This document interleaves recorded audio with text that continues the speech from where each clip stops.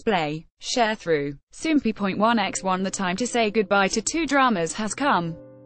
See also, Kim Kyung-nam opens up his heart to Jang Ki-yong in Come and Hug Me, MBC's Come and Hug Me, and SBS's The Undateables both aired their final respective episodes on July 19.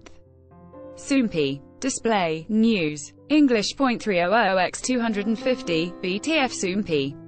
Mobile. English.300x250, ATF achieving its personal best in ratings once again. Come and Hug Me ended on a successful note.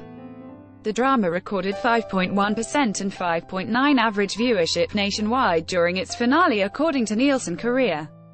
This also made it the highest-rated drama in its time slot across public broadcasting stations once more on July 19.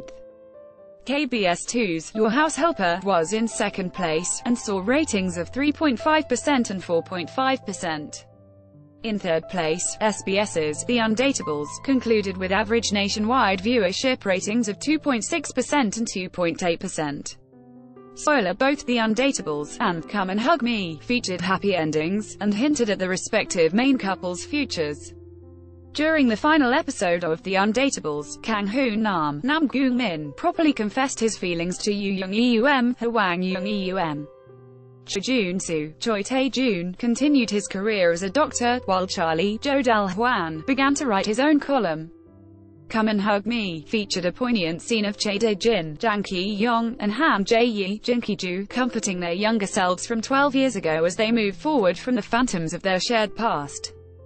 Check out the final episode of Come and Hug Me, if you haven't already. Viki is also offering a 40% off sale for early access and ad-free HD viewing of Come and Hug Me. You can learn more here.